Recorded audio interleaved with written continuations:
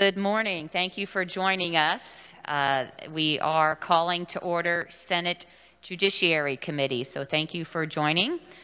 Today, we will be hearing a bill that was a similar bill in the Senate, has been heard in the House and passed out of the House and sent over to the Senate for consideration here in our committee. So with that then, we will open the hearing on HB 2078 and ask for our reviser, Mr. Thompson, for a bill brief. Thank you, Madam Chair, and good morning, committee. This is Jason Thompson with the Office of Reviser of Statutes. House Bill 2078, as amended by the House Committee, suspends statutory speedy trial rights until May 1st of 2024 in all criminal cases and provides guidelines for prioritizing trials. So the bill amends KSA 22-3402, which of course provides the statutory speedy trial requirement in criminal cases. As introduced, you may recall you had the same language. The bill would have suspended the statutory speedy trial requirement in all criminal cases filed prior to the effective date of the act until May 1st, 2024. And it also would have eliminated the speedy trial requirement for all criminal cases filed on or after the effective date of this act. The House Committee on Judiciary retained language suspending the statutory speedy trial requirement until May 1st of 2024, but made it applicable to all criminal cases. And the House Committee also removed the provision that would have eliminated the speedy trial requirement.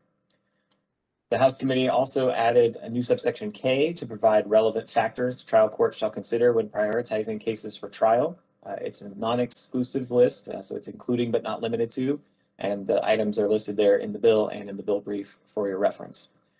New subsection L remains as introduced and provides that the amendments made to this section are procedural in nature and will be construed and applied retroactively, or you at least intend them to be construed and applied retroactively. And of course, if passed, the bill would take effect on publication in the Kansas Register. Stand for questions. Thank you, Mr. Thompson. I want to remind the committee we have heard the Senate version of this bill prior to its amendment. If you recall, the committee thought it would be a good idea to hear directly from the judicial branch and the executive branch. So then we had a full hearing, hearing from both of those entities about what the judicial branch has been doing to respond to the COVID-19 event and pandemic, and what they've been doing to keep the courts open as best they can. We also, after our Senate bill hearing, asked the prosecutors and the defense bar to please speak together and come up with a compromise, and they did, and that compromise was incorporated by the House Judiciary Committee in their amendment that you now have before you, which is House Bill 2078 as amended. You'll see that section K. And that, again, is the compromise reached by, again, the prosecutors and the defense bar. And it keeps the date of May 1, 2024 in there. I have a quick question, Mr. Thompson. Section L has some legal significance, does it not, that we're talking about that the amendments are procedural in nature and not substantive?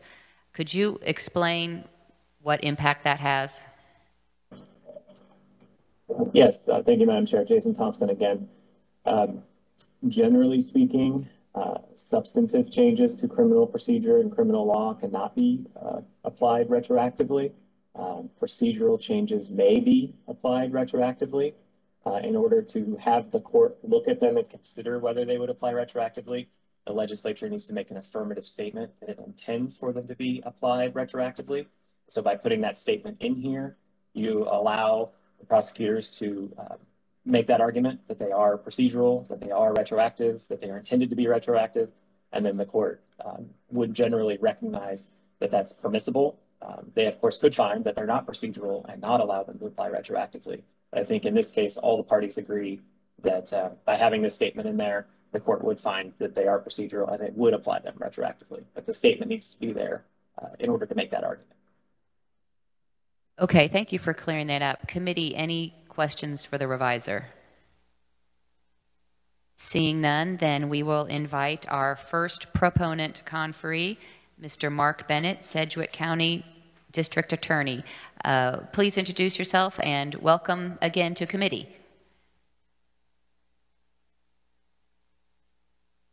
Make sure you turn on the microphone, please. Thank you very much, Senator. Yeah, that's much better. Mark Bennett, District Attorney, Sedgwick County.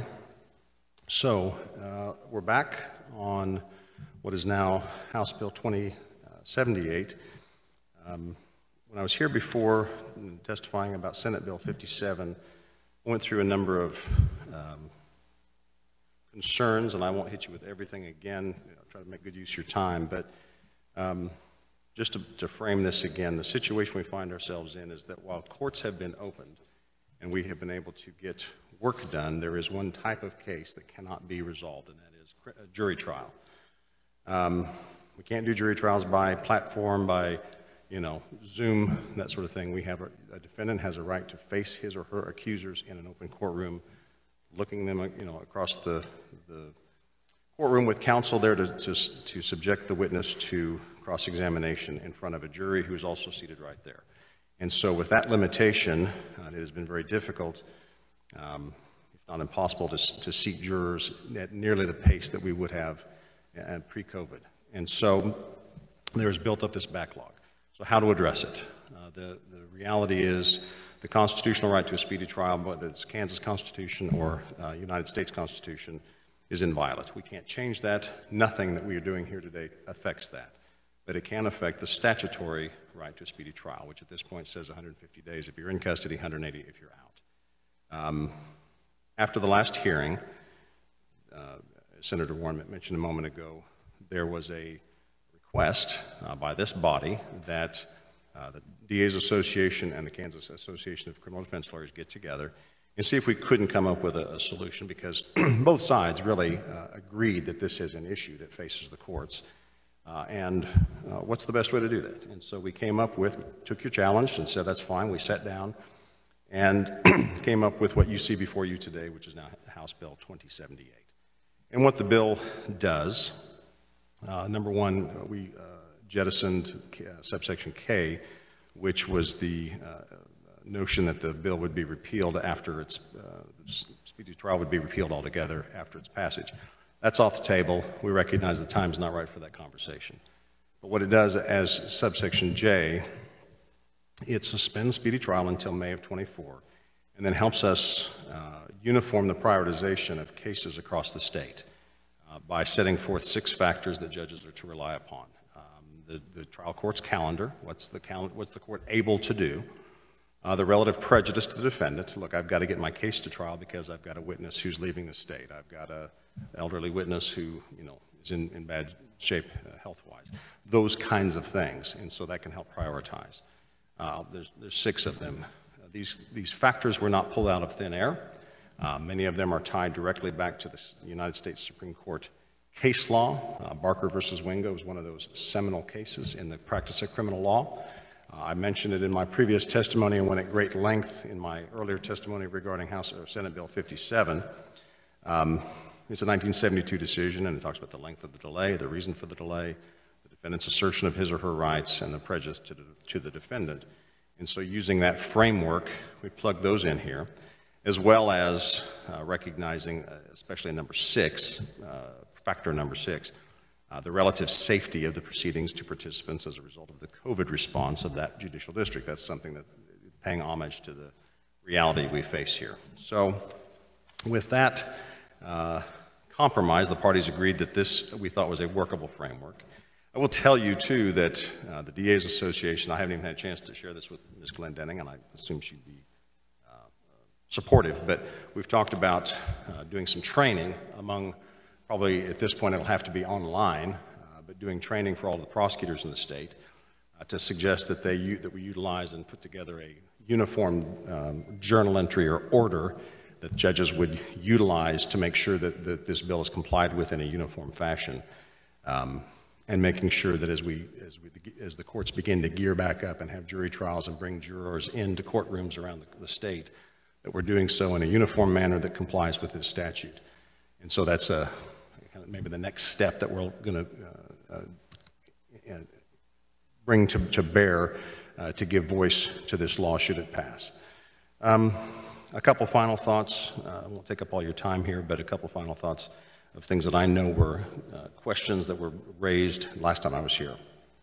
I already talked about the factors and where those come from and why they're grounded in long established 50-year, nearly, I guess, 49 years worth of United States Supreme Court case law. The effective date, we changed that language, and that's because up here in J, this section shall apply, the provisions of the section shall apply, what am I trying to say here, in all cases. The idea being that this then would be the groundwork that all cases, judges are going to have to say, well, wait a minute, this one's newer, this one's older, and we're, this one fits the bill, this one is subject to the changes, this one isn't. I would call it, that would be very difficult. And so this fix would apply to all pending and all new cases filed until the sunset on the provision. So there's uniformity. The constitutional versus statutory speedy trial, I think we've all at this point understand that this is in no way an infringement on anyone's constitutional rights. This is a statutory right granted by the state. The state has the power to change a right that you've given statutorily by fixing or amending that statute.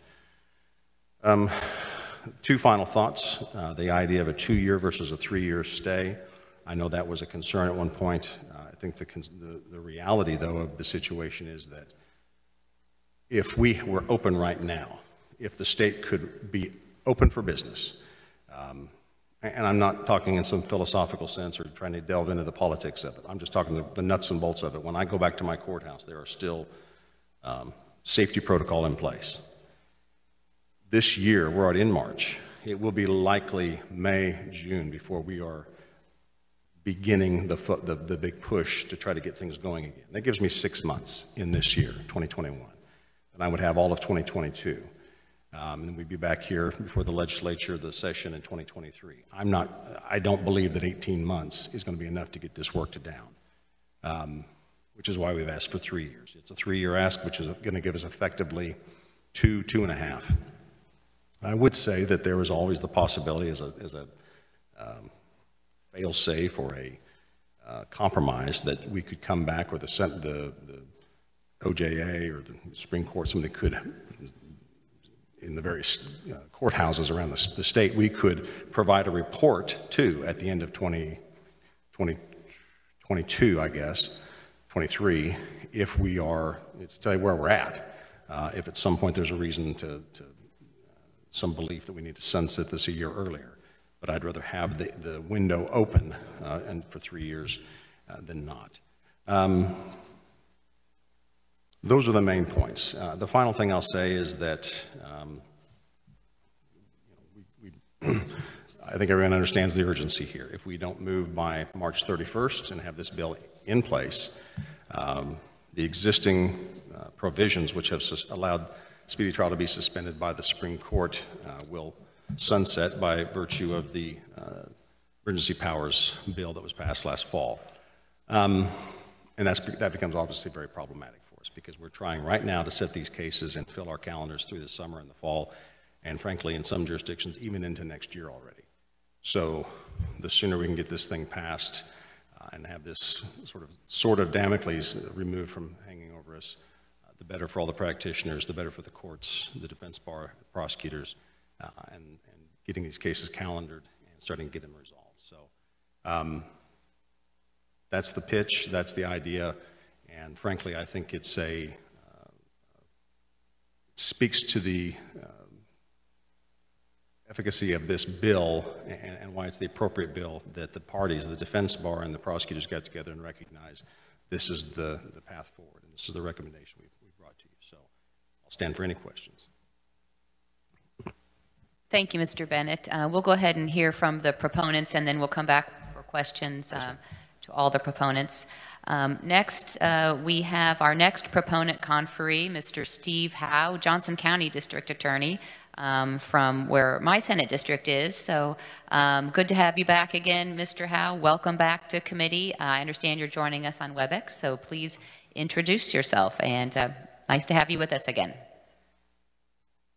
Chairwoman Warren and members of the Judiciary. My name is Steve Howe, Johnson County District Attorney, and thank you for the opportunity of doing this by WebEx. My calendar is pretty jammed up this week, and so I appreciate the opportunity to do this by video. Me doing this by video kind of highlights part of what the courts have been doing for some time now, which is they've been doing extensive number of hearings day in and day out by video. And as Mark indicated, we do thousands of hearings each week. Our judges are typically doing video conferencing, doing all types of hearings from 9 to 5. But again, the one caveat is jury trials. In my testimony, I supplemented it with kind of how that scenario would play out if you pass this bill and how long it would take for us to dig out of this backlog.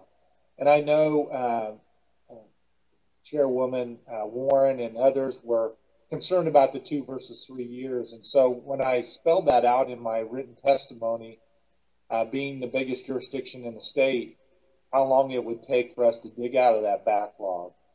And it is not an exaggeration that best case scenario it would take 2 years, but it also doesn't incorporate the fact that in those 2 years that we're going to be digging out of this backlog, I continue to have cases coming into my jurisdiction. And I think what's important to understand, this isn't just the big jurisdictions, because Brandon Jones, who is south of me in Franklin County, indicated his limited resources there. And so it's all proportional. And he's going to be facing the same thing at a smaller number level, but the same lack of resources to be able to dig out in just a small amount of time. Some of the things that I also wanted to highlight, and I think Jessica Glendenning, who's on, would probably attest to this. There's a limited number of criminal defense attorneys who can try some of these cases. And the problem is on court-appointed matters is it's not reasonable to expect that the criminal defense bar can go back to back to back to back weeks in trial and give their client the proper representation. And so that also plays a role in the fact that, as I played it out, 50 consecutive weeks of every week, every court trying a case is not reasonable for even that additional criteria or component. And I want this body to know that the hesitation of the courts in many respects is based on their concern about potential jurors being brought into the courtroom. As you know, there is a good portion of our potential jurors that are senior citizens who are just now receiving their vaccines. And so the concern, again, as I laid out in my testimony, bringing in hundreds and hundreds of individuals, including those who have not been vaccinated, could be a health risk, and our health department was concerned about that in Johnson County, and that would play out throughout the state. And so that is a major consideration and the reason why the courts have been hesitating about doing large numbers of jury trials. Even if you had masks and plexiglass separating people, there are still some major health concerns, and that has played a huge role in those considerations.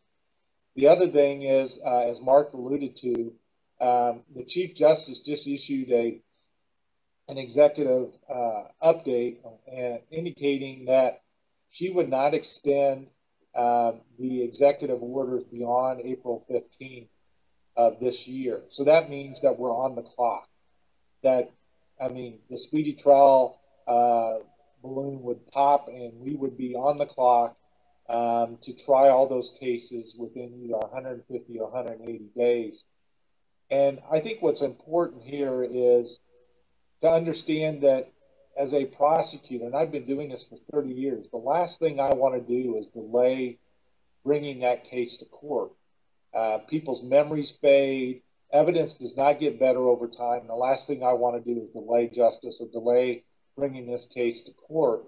So it is incumbent upon us to want to do it in a swift and effective way to bring justice not only to our victims and our community, but also to the accused who in some instances are in custody. So I think there's a variety of reasons why this bill makes sense.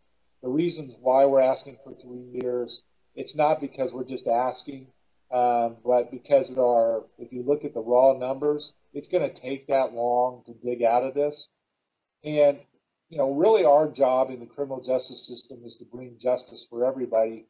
And that 3-year stay of the speedy trial clock will bring justice for people, again, the accused and the victims and the community.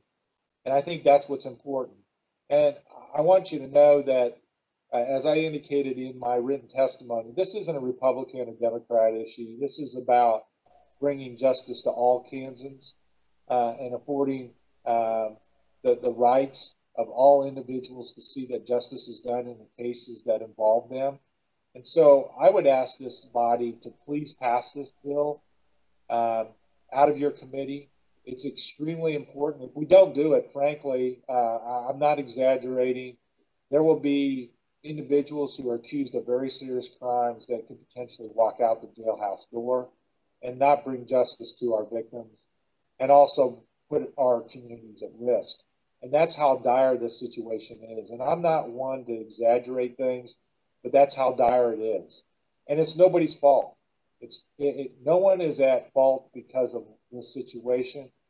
And I think this body recognized that there is a reason to figure out a compromise that works for everyone. And I know Jessica's online, and I appreciate her being very reasonable and objective in her position and allowing us to come up with a compromise that works for everybody. And I give her a lot of credit for that in her representation. And I think this is a good working solution for something, again, that is nobody's fault. So I would ask this body to pass this bill out and give our ability to afford justice to all Kansans based on something that was totally out of our control, which is a pandemic thrust upon us.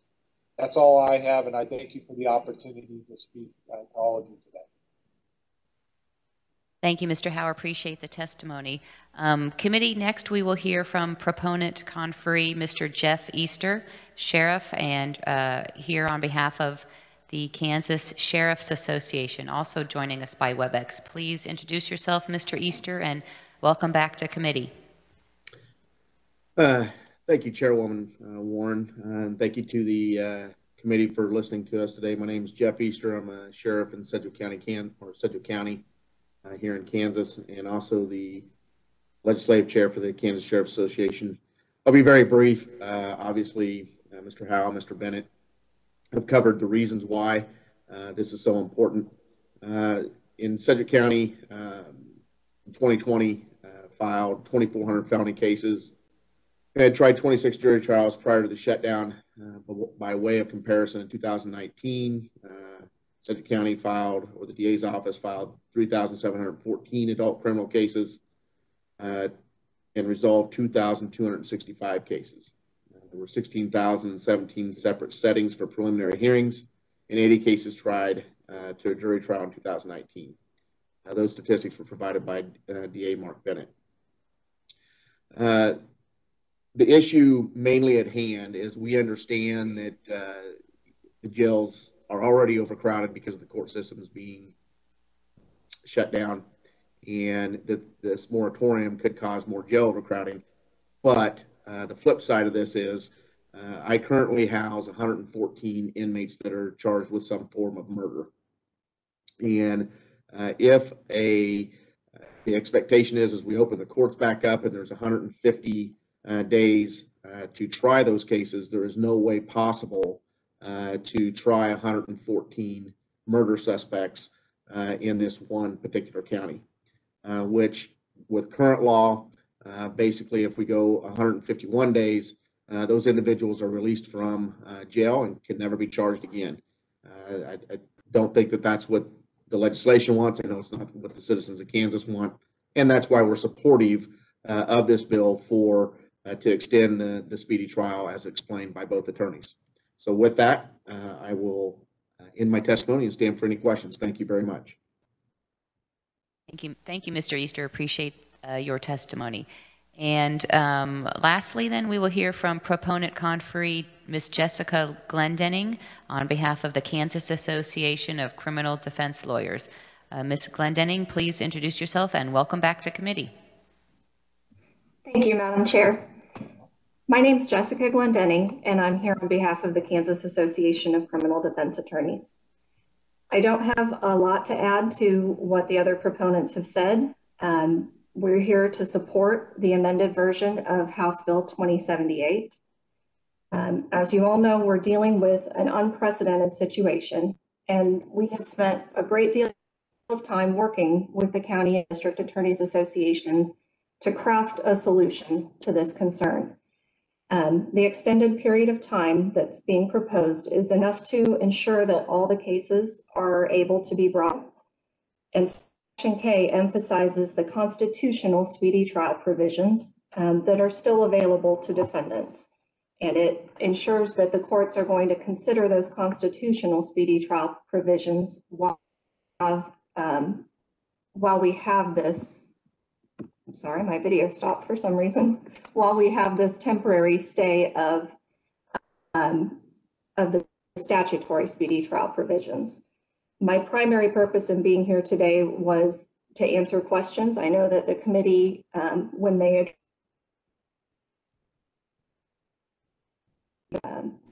as well as the stakeholders. So I wanted to ensure that we were here today in case anyone has questions for our organization. So thank you. Thank you, Ms. Glendenning.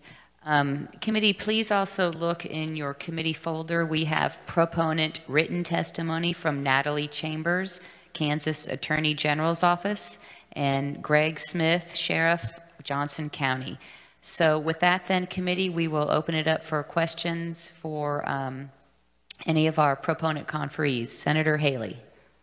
Let me thank you, Madam Chair, and let me thank the proponents for bringing back this reworked bill from the House and looking at what we were contemplating in the Senate. I know that they've spent a lot of time in trying to find some middle ground for the very thorny issue of constitutional rights, both state and federal, for speedy trial provisions. And I think we're getting there. Madam Chair, maybe I missed, I don't know if there's a question for you, because I'm going back through the testimony and now going through those who were both proponent and neutral before. The one thing I'm still missing, and I'm digging through here and I'm trying to read back, I'm still concerned as a member of this committee and of the conference committee, if it ends up not passing, about the date. And we've heard from all of the conferees. I have missed, and maybe you can share with me where it is, I don't have in my notes, Madam Chair, where the necessity remains for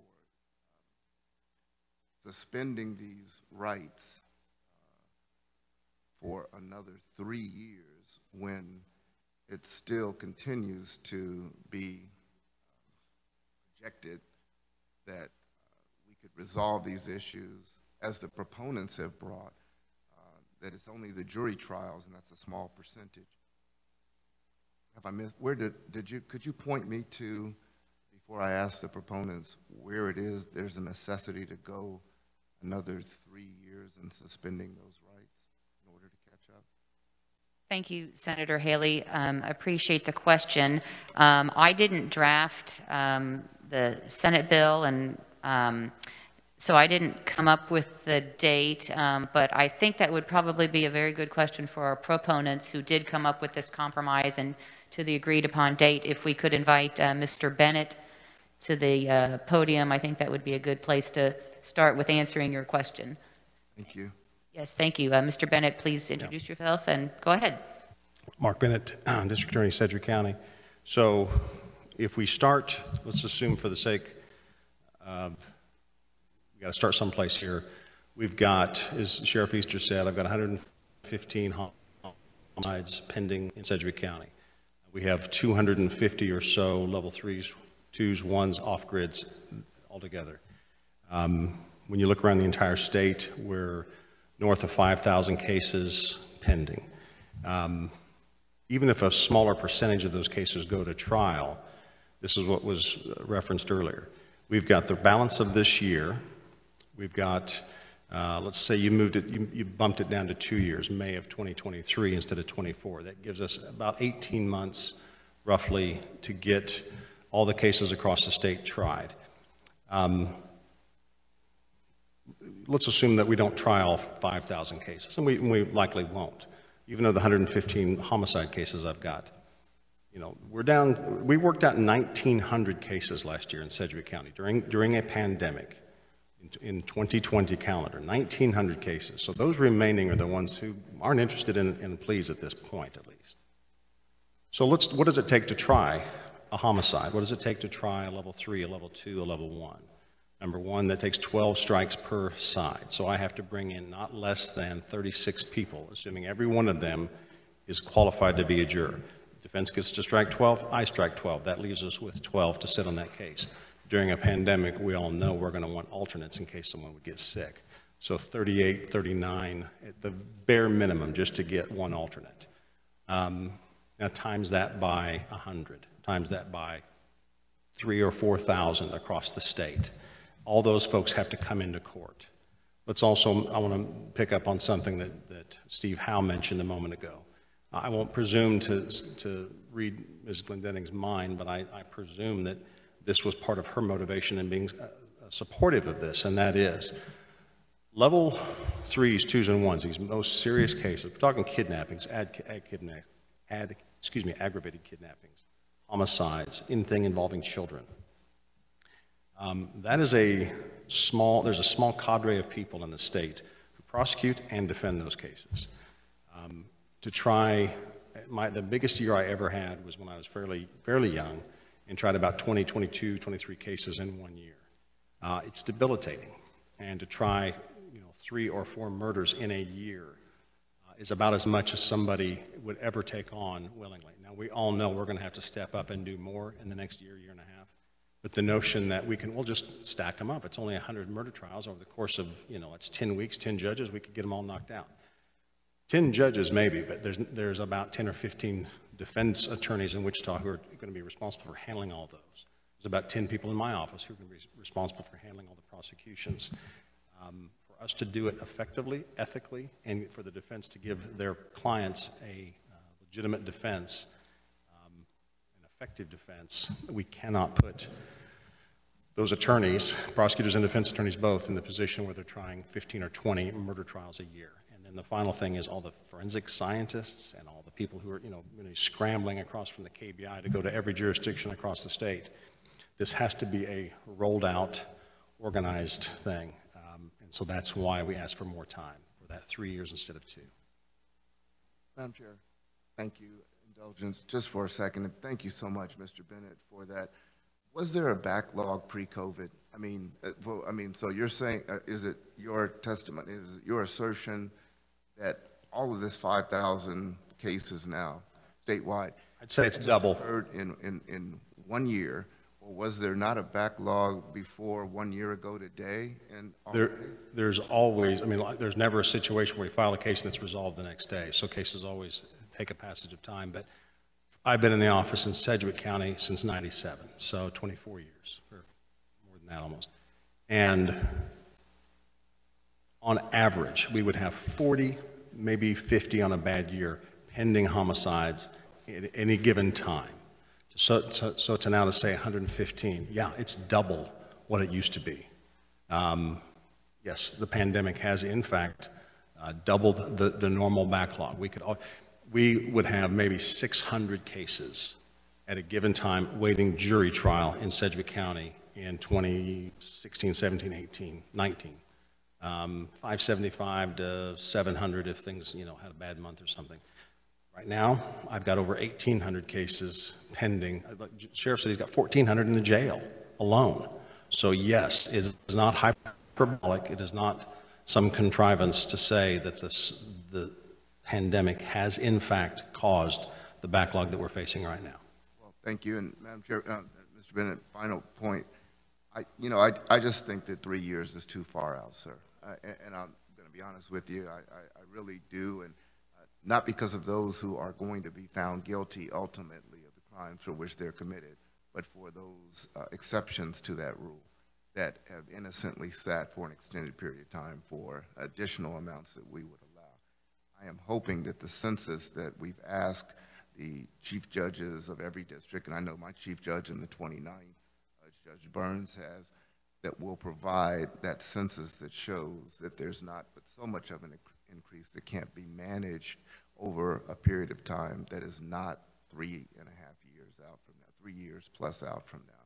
And I hope that you, as a proponent, person whom I work with and respect tremendously, along with the other conferees, including defense counsel, might appreciate those who have the concerns that I do and may want to see that 2024 date roll back to something that the census from the various chief judges shows could be managed.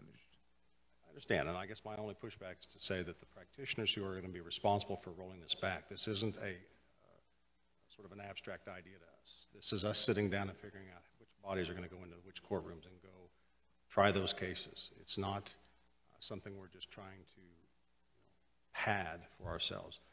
A lot of thought's been put into this, and all due respect to the judiciary, we'll do what they say, and I'll absolutely thank you for whatever we get here. But this wasn't an amount pulled out of the sky. This is what the practitioners, the attorneys who are going to be responsible for preparing those cases, issuing those subpoenas, going into court prepared to do the business of the people or of the person they represent. This is the amount of time that we believe, honestly, is what it's going to take. Mr. Bennett, thank you so very much. And Madam Chair, I appreciate your indulgence. Thank you, Mr. Bennett and Senator Haley. Yes, Senator Pyle. Thank you, Madam Chair. So listening to this conversation and the concerns of the senator from Wyandotte, you're saying the cases since COVID have doubled. Is that correct? Cases have not doubled. The backlog, our ability to backlog. Cases, yes. So half of that backlog was already here prior to COVID then? Roughly. So if it doubled, basically half of it was already here. Well, looking forward, we're going to continue to have a caseload. It's going to come on and come on. I tend to agree with him on the date. And I'm of the mind that I would like to see the work. If we were to put a May of 22 date on here and next year have legislation that would extend that 1 year at a time and see and hear actual documentation of how we're getting the work done on these cases and actually shrinking that caseload.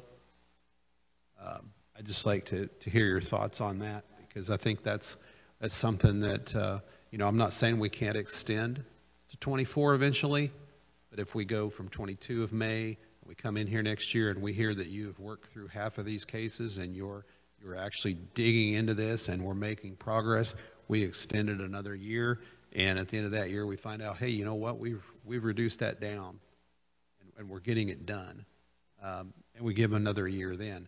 But I agree with the senator from Wyandotte. I think that reaching out 3 years is just a little too much. So give me your thoughts on that, please. Yeah, and I'm standing here with my hat in my hand. I'm not in a position to negotiate. If 2 years instead of 3 is what you're given, then that's what we'll take. Now, I'll tell you, I think we'll be back then, coming to you and saying we need more time. I would say 2022, 1 year. I would strongly urge you not to do that. That's nowhere, there's no way, no one is suggesting that 1 year will be enough to work this down. That would put a burden on, and it's not just an abstract, we'll see how we're doing. No, because judges say, look, if I've got 1 year, I've got to plan as if I have 1 year. You have 25 cases right now that are set, Mr. Defense Attorney. I know it's going to break you. You're on for the next 25 weeks. Every other week you're trying a murder case. Every other week you're trying a level 3. It's not something we can, well, let's see where it goes, because if I'm a judge, I have to set it with the expectation that the law won't change. And so at least if you're considering bumping it back, go to 2023, make it a 2 year instead of a 3 year. I would far rather say, because of the reason I just said, because judges are going to be setting things with what the bill says, not on what it might be a year from now or 2 years from now. And I would ask that you set it for 3 and then bring us back. Make me come back and prove that I still need that third year in 2023. Fair enough. That makes sense if you're that concerned. And so, but don't make it sunset automatically. Have us come back and have a reporting requirement or something where we could come back and say, is it still necessary to have that extra year? That's doable, but 1 year, it would be devastating to the prosecutors and the defense attorneys to figure out, okay, how am I going to get this work down in 1 year? It's just too much. Just out of curiosity, if we were to ask for the information on just a case file number, how many of these were pre-March? I mean, I just heard on the news yesterday that yesterday was actually the 1 year anniversary of the number 1,000 COVID cases in the United States. This is where they announced that.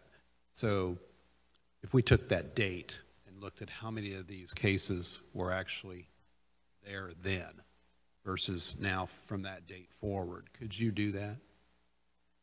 I could do it in this way. Every case that's filed in Kansas starts with 17 CR, 18 CR, 19, whatever the year was that it was filed. So I can tell you which cases, how many cases were filed in 2019 and 2020 versus those two. I think the court could tell you how many 19 cases are still pending versus how many 20 cases are still pending. So, I mean, it would be a little hard to get as granular as to say as of March 18th, I don't know that I could do that. The courts probably could. But I could at least say, here's how many 19 cases are still on the docket versus how many 2020 cases are still on the docket. Yeah. There's no way for me or a legislator or a research department to go in there and draw a line and say, here are the cases. It's not that, oh, excuse me, there's not as much, there's not that transparency. It would take the court to do it. It could be, let's put it, could you go in and look? Line, frankly, I don't know. I mean, I think you'd have to go in. You could, I don't think it's never been broken down like that, but you could say how many cases, ask the clerk's office. You could call the clerk's office of every jurisdiction. How many cases were filed in Smith County, in Grant County, in Sedgwick County in 2020? How many were filed in 2019?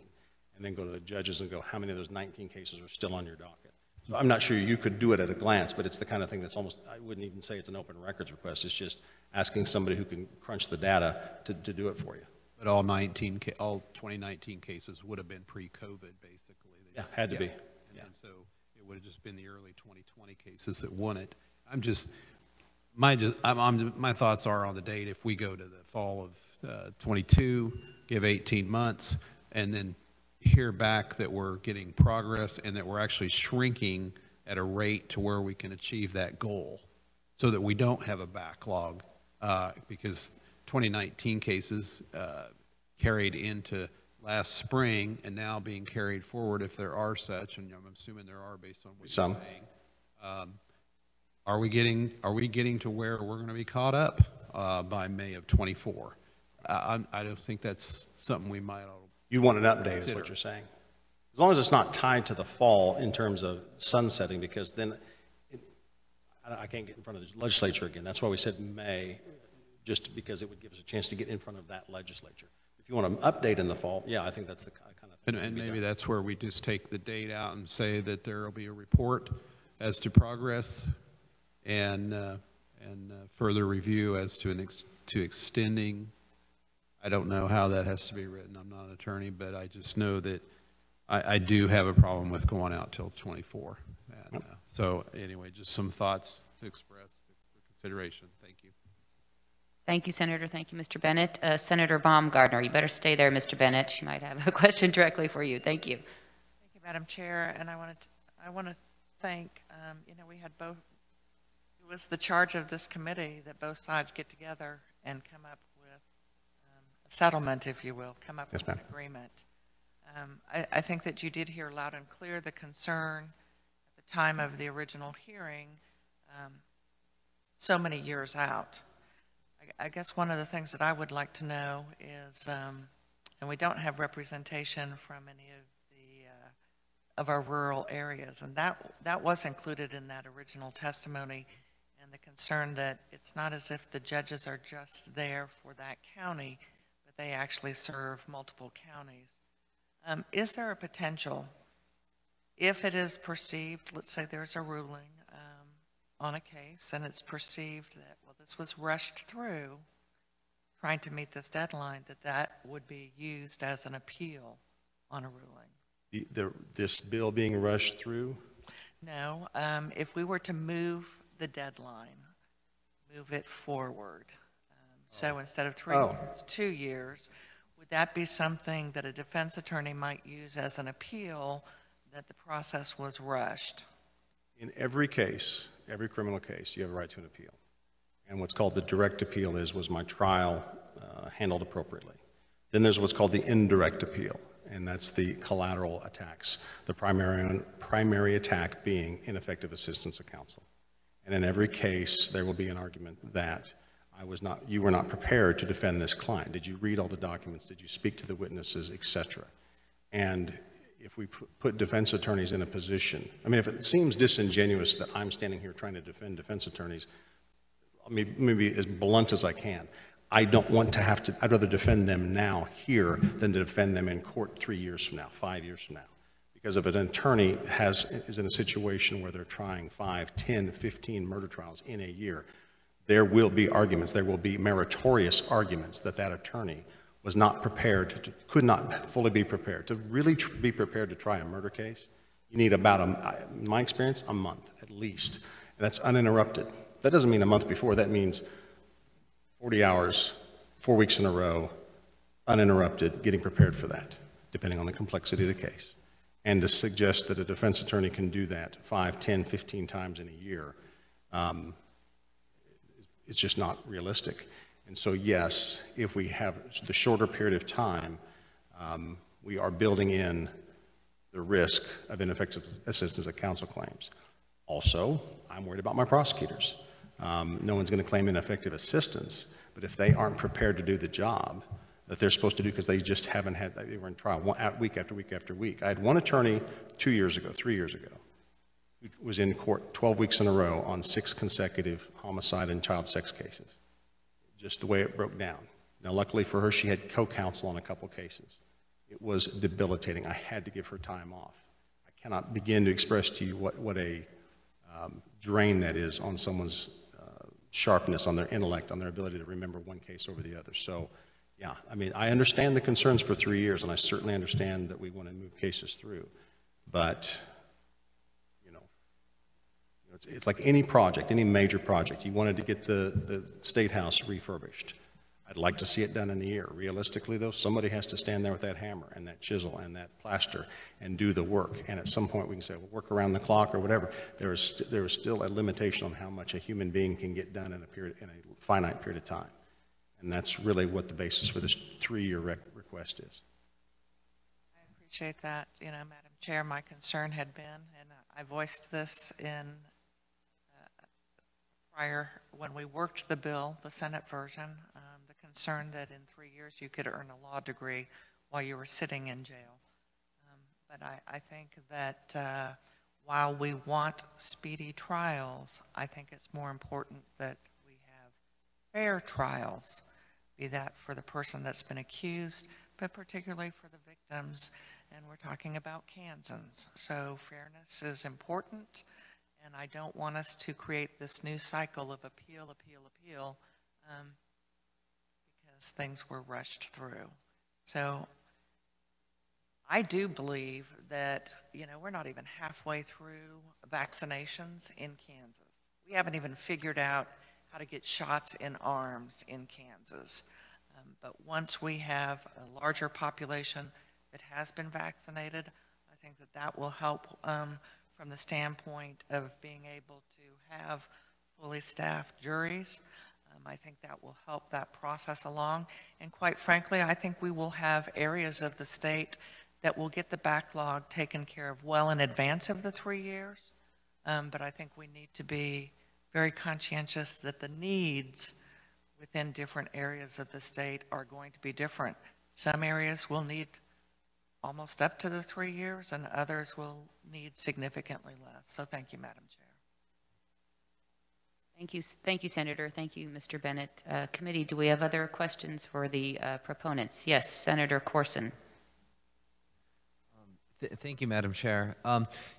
I'm really having trouble with the 2024 date for all the reasons that the senator from Wyandotte stated and the senator from Brown stated, and I'm not going to repeat those because they did it much more eloquently than I would. But one of the other reasons I'm having such a problem with the 2024 date is we keep talking about we'd have to try these cases are set for trial. What we learned from the judicial branch is that the number they gave us was 1.3, 1.4% of criminal cases are getting tried. So we're throwing around these really large numbers about the backlog that we have. But when you say we've got 115 cases or we've got 6,000 cases, what we know is that in terms of cases that are ultimately going to get tried, it's 1 to 2% of that number. Now, I understand that you've got to work those cases up. You've got to assume that every case is going to be tried. There's substantial resources and time that goes into working those cases up and getting them to a point where they're resolved prior to trial. So I'm not acknowledging that, but in addition to all the reasons already stated, that's another reason I'm having such trouble with this date is it's not like we're going to try all of these cases. We know that we're going to try fewer than 2% of these cases. I disagree. Fundamentally disagree with that. You're talking pre-COVID. The world has changed. If you're a defendant sitting in court in custody right now, and you're looking at, say, a plea on a homicide case, number one, first-degree premeditated murder carries a penalty of 50 years to life. So the best offer you're going to get is maybe a felony murder to 25 to life. Take that offer. Or let's see if maybe my speedy trial rights were violated. You know how you preserve that? Try your case. You cannot plea and preserve your right to appeal speedy trial later on. The only way you preserve that is if you try the case. 5 years from now, I'm with you. We'll be back to some semblance of normal. But for the next year, year and a half, 2 years, if you're sitting in custody, if you're sitting out of custody for that matter, you got a choice to make. Abandon my right to make an issue of this or not. I don't know that it'll be 100%. I'm not suggesting that. But 2%, I hope you're right. I hope it's 2%. But everybody's been sitting this long. There's going to be people who are, the defense attorneys have been very blunt with me. I'm telling my clients not to take pleas. Let's roll the dice and see. It can't get any worse for them. And so this notion that it's 2%, this isn't 2018. This isn't 2019. We're dealing with a different world than we were then. And let's just say it's 5%, okay? Again, if I'm defense counsel, I have to prepare every case and give them a legitimate defense and be prepared to try that case. If I'm a prosecutor, I have to be prepared to try that case. That's all we're talking about is the 3 versus 2 year part of this. That is the sticking point. Maybe I'm missing some other concern that someone's got, but that is the thing. My point would be, all right, 2 choices. Give us till 2024, give us 3 years, but add something in there that says we come back in 2023 and make our pitch. And if you're not concerned at that point, you reserve the right to bump it back. My only thing is there's got to be a logistical way to do that. Meaning, if we're preparing cases as if we've got 3 years and you suddenly bring us back to 2, that'll throw things off a bit. But we could work those details out. The other is, I guess, give us until 2023 and ask, and if we come back we're not ready, we could ask for another year, an extension. I've just got to fundamentally say 1 year is just, there's no way. That's not being hyperbolic, that's just being realistic. But yes, 3 years, I get it. It's a long ask. But all I can say to you is when the defense attorneys and the prosecutors are coming together, the ones who are going to have to make this go, and we've come to this agreement, I would hope that speaks volumes about the reality of what it's like to practice law in courtrooms around this state. I very much appreciate that. But like I said, even if we doubled it, and even if we're trying 4 or 5%, that's still a small fraction of this backlog. And that just gives me a lot of pause when we're talking about something that's more than 3 years away. Also, just given the uncertainties, we don't know what vaccination rates will look like. The world is so uncertain right now that just giving this carte blanche for more than 3 years and saying goodbye, good luck, for more than 3 years, I can't get my head around that. I'm speaking only for myself, but that just gives me a great pause because I think that everything is, as you've pointed out, is so uncertain right now of when we'll be able to do this, what rates will look like, and again, just the very small cases that, whether it's 2% or 4% or 5% that are going to go to trial. So, but I appreciate your response, and I appreciate all the hard work that went into this compromise. And thank you, Madam Chair. Thank you, Senator. Thank you, Mr. Bennett. Senator Baumgardner. Thank you, Madam Chair. Just 2 points. Following up on the discussion, I have heard from defense attorneys, criminal defense attorneys, that is their strategy. Wait it out. It couldn't get worse. That they are literally using that as a strategy. I would say I want us to hearken back to the hearing that we had where Judiciary came and presented, and part of what we did here and part of what we learned is I believe there was underfunding for retrofitting our courtrooms for these types of trials, and we certainly know that there is more funding coming in from the federal government, and I think it's imperative that the judiciary needs to make sure that they have facilities that are appropriate and safe for the jury trials. I don't think we've come really close to making that adaptation, and I think we need to look at what are venues other than the traditional courtroom to make that happen. And we certainly know we've had plenty of vacant facilities. I think that it's time for the judiciary to find a safe but reasonable location for some of these trials. And quite frankly, they haven't done that yet. They simply said, what we heard from the Supreme Court representative was, we received this much funding and we spent it.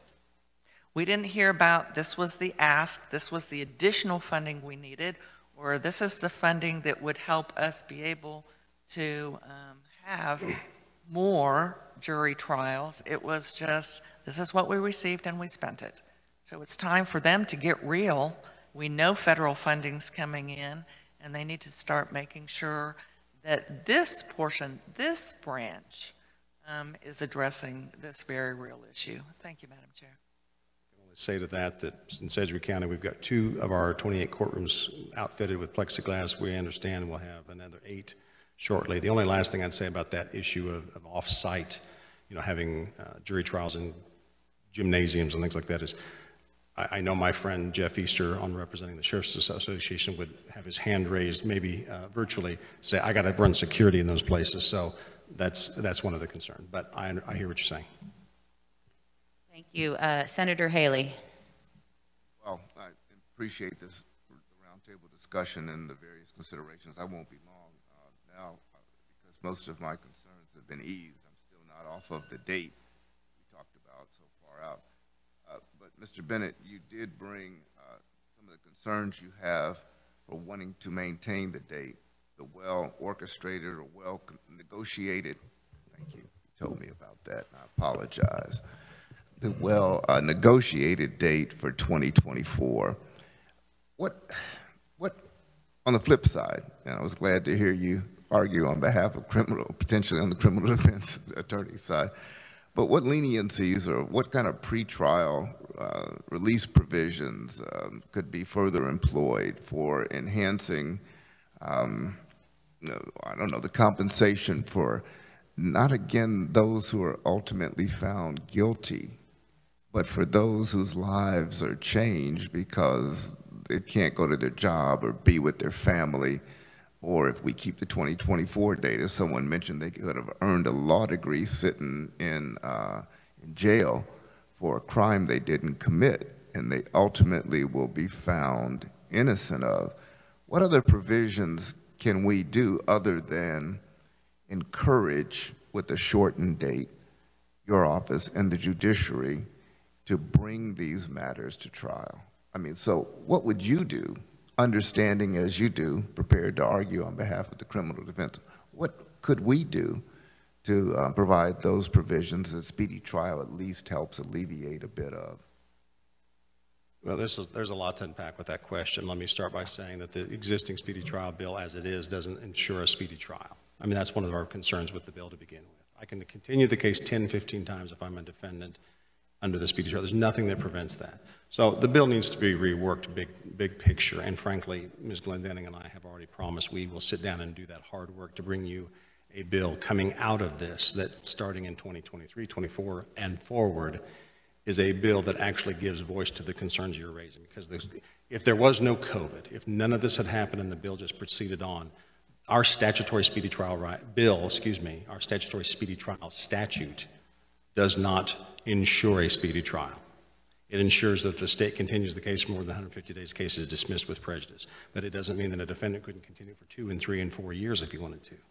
So the bill needs to be reworked. And so the simplest answer I can give you, rather than go through each of the individual things you said, is this statute, as it exists, needs a fresh look, a look that addresses the realities of 2021, 22, 23, and moving forward, so that judges can have a bill that says, if you really want to go to trial sooner, these are the steps that we will go through to make sure that can happen. I'd be happy to talk with you more offline. I don't want to overstay my welcome here, but that's probably the simplest thing I could tell you. And the promise I'll make you, and as I've already made to Ms. Glendenning, is we will engage with her association to bring you a better statute moving forward. This is the stay. I mean, frankly, it's kind of like just put the gun down and let us do our work for 2 years or 3 years. And then moving out of this, I don't think that we ought to go back to the old bill. We ought to go back to a better bill. We'll work on that. We'll bring that back to you. Sir. Thank you. Thank you. Senator Pyle. Thank you, Madam Chair. And I'm not for sure how to state what I'm trying to say here, so bear with me. But I'm being asked to extend a date, and as far as I know, I haven't seen any hard factual numbers of what we alluded to earlier, the 19 cases, the 20 cases. I think that needs to be in the record. And I don't know how or who would rate those on likelihood that they would go to trial, okay? Because we're somebody should be able in the judiciary to look at it and say, this one's highly likely to go to trial. This one, not quite as high. This one's got a low rate. It normally would be pled and will be agreed to. But we need that so that when we come back and are asked and challenged and asking about progress, or did we achieve our goal by extending the date to 2024, can we see that we have actually made progress? Or are we sitting at the same stagnant number, or that number grew? We don't have a baseline. And my thoughts are, we need a baseline, and it needs to be in the record, so that when we reference back to this change that we made, we can know, hey, these were the cases that were before us on March the, whatever today is, 11th or 12th, and this is where we were at, and it's in the record. I don't know whether that makes sense or not, but we don't have that, and I think we need that, and I don't know who can provide that to this committee, but we need something, and we need someone to say, these are the likely cases. Now, they may not want to make that judgment, but we need that. And then we can see, and in whatever date we come up with, if we put a date in here at all, maybe we just put in and say, here's where we're at if we get this information, and we will review this a year from now and see what that number has done. How many have been added on as we move forward? We should be able to have that number. And we should be able to look at the number from the 19 cases that got resolved, the 20 cases that got resolved, and say, you know what? But maybe we just suspend it until we get that kind of show in progress. I don't know. But I do know I don't have a base to go from that I'm aware of, because I don't remember anything being entered in when we heard this Senate bill on this. So I would ask that we get some information and some hard data that we can base our decisions on, and something that we can review and compare to when in the future as we go forward. And I don't know whether research has to make that request. I don't know whether the judiciary or the DAs, whoever comes up with all this, but get us some hard data to go by, because I'm struggling with changing the date until I know some of that information. And I can see and know that, I'm going to make a decision, and I'm going to be able to look back on it and say, hey, look, we achieved our goal. We got through the work. Otherwise, I'm like, what are we basing it on? Come in here in 3 years and we still got the same, we've got a bigger number than we had when we passed this legislation. How do we know that? We can't answer that question until we get a baseline here. So just expressing my feelings. Thank you, Madam Chair. Thank you, Senator. Mr. Bennett, did you have a response? I would only say that for instance, in my written testimony, I gave examples of the pending cases that are post-arraignment in a dozen or more of the major jurisdictions, as just jurisdictions across the board, from Franklin, Finney, Sedgwick, Shawnee, Pawnee, Reno, et cetera. So that's there. I've also seen Chief Justice Lukert has provided with me something that's a far more robust look. I just asked friends in the prosecution bar, you know, what do you got in your jurisdiction? She was able to ask the judges in each judicial district. So I believe that is something that is in the record that was part of her testimony. I didn't watch it, but there was something in an Excel spreadsheet that gave you exactly what you're looking for. The final thing I'll say is I don't believe anyone is going to tell you that case is likely to go to trial, that one's not. We try murder cases, we try speeding tickets, we try low-level crimes that I can't believe are going to trial. We get pleas on murder cases I never thought would plea. The fundamental thing is the criminal justice system is run truly by one individual, the defendant, whose rights are the ones at stake. It's an individual decision made by that individual in consultation with their attorney. So for someone to come in and say, yeah, we think it'll be this versus that, 2 years from now, 3 years from now, when we get back to more of a norm, as I've said to Senator Corson, yeah, we'll get back to a situation where far more cases are being pled than being tried. But right now in this situation, I don't know how anyone would ever say, trust me on this, I know how this is going to go. We've never been here before. And so likelihood of trial, cases that will likely go to trial, I don't think anyone would be, anybody who's been doing this for very long would want to be on the record given that kind of a prediction. Madam Chair, is your compilation, the data that you gave us before that you're referencing, is that a total statewide number? I went, like I said, mine was based on counties I could get access to before I came up and testified in February. What I'm saying is I understood that the Supreme Court did give you, I can't remember what day it was, when the courts came over and testified, that there was a attachment that was available. I didn't confirm that. I didn't look before today because I thought it was there. If it's not, I'll find out. But yes, there was an Excel spreadsheet that I understood was part of their testimony, which should have given you, maybe not by county, but by judicial district. You understand the distinction? Counties make up a judicial district, so whether they went 105 counties, or whether they went with the 20-some-odd judicial districts we have, it's one or the other. Did it break down based on 1920? Pending. I don't know that it's... I don't remember seeing that, but maybe it's there. I'm not going to say it's not. So, Senator, this is a good segue into, I have a copy that we can pass out. This was a letter from the Madam Chief Justice of the Kansas Supreme Court after the last hearing that we had, that was sent by email, I think, to all committee members, I think. Not sure, but to pass that out today and make that part of the committee record. I apologize, part of the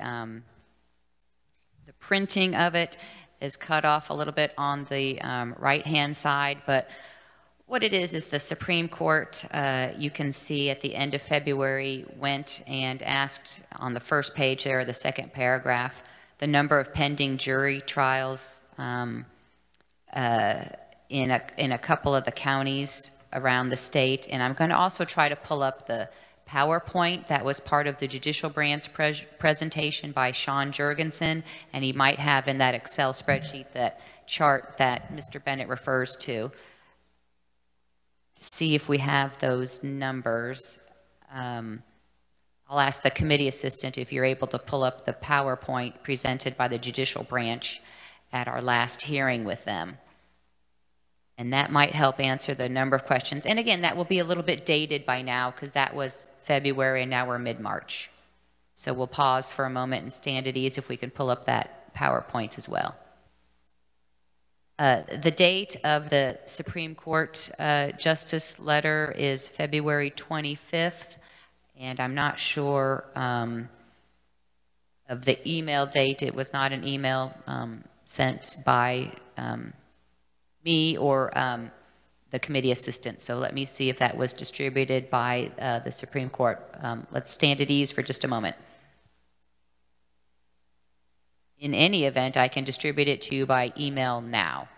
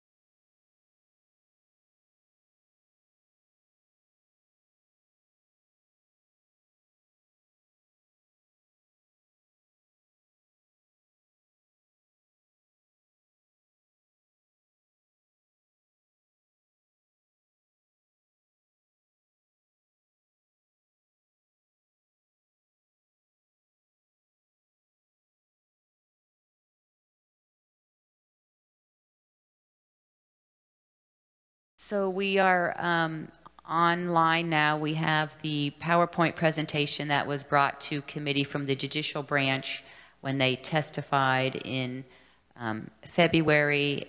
And if we could flip to, there should be an Excel spreadsheet about the number of cases pending in the counties across Kansas.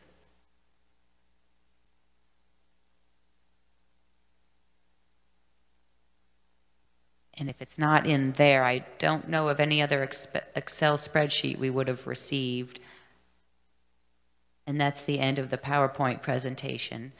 Committee, you should have received by email the Supreme Court's letter dated February 25th, and we can also post that online as well as part of committee documents. I don't know, that probably doesn't help answer the questions. If we could have research department, I don't know if that's data we can, you know, track down, because how are you going to determine this many are going to plea because circumstances change as the case progresses, as time wears on.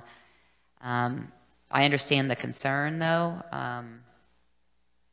and just not sure how to go about getting the data, and it might be data that's just not collectible because it is so hard to pin down, hard to put your thumb on it, because it's kind of a shifting target there. Yes, Senator Corson.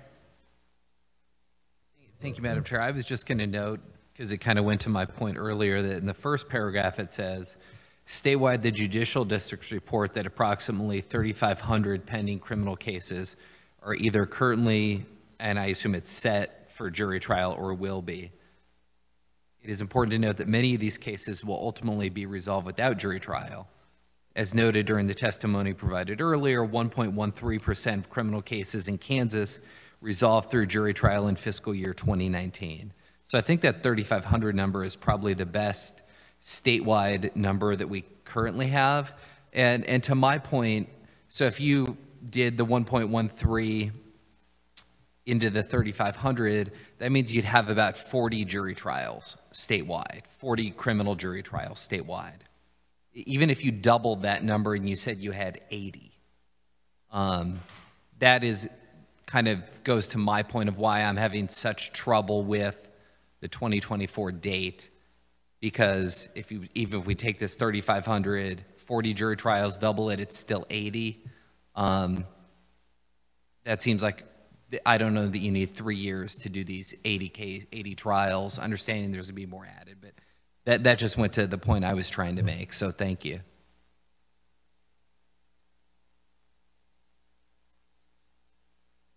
Yes, Mr. Bennett, you had a reply?